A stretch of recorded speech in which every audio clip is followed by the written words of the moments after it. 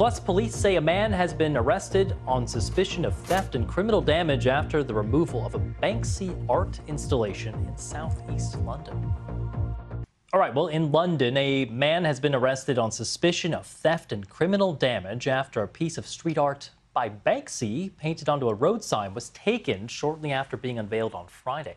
The artwork comprised images of 3 military drones on a traffic stop sign. Our culture reporter Noor Dungy reports.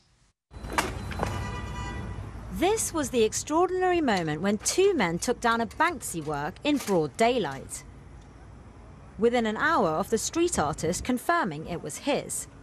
That prompted the local council to make an appeal for its return.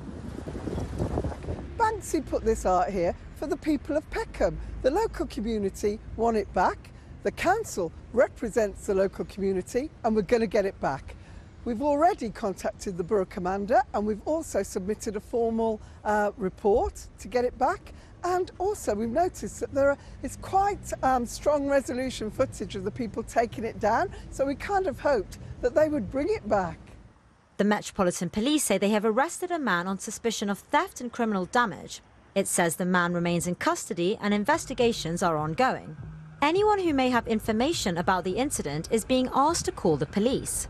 The artwork was taken down from this spot at around lunchtime on Friday in full view of a crowd of assembled passers-by. A new traffic sign has since been put up for safety reasons. Local businesses have also said they're disappointed that the work by the famous street artist is no longer there. The work showed a red stop sign with 3 military drones painted on it. It was widely interpreted as being a call for a ceasefire in Gaza. Estimates of what the artwork could be worth have been flooding in. I would think that if it had certification from Banksy, which it won't because it's street art, although he has been known to give certification to some pieces of street art, with certification, I would say between £400,000 and £500,000. A local artist, meanwhile, took matters into her own hands. Installing her own version of Banksy's work, she said art should be accessible to everyone.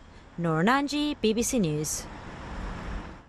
Listening to the radio on the way in this morning, I'm sure someone said it was worth £500,000 or reportedly worth £500,000. So they'll be glad to have got that bit of Banksy artwork back.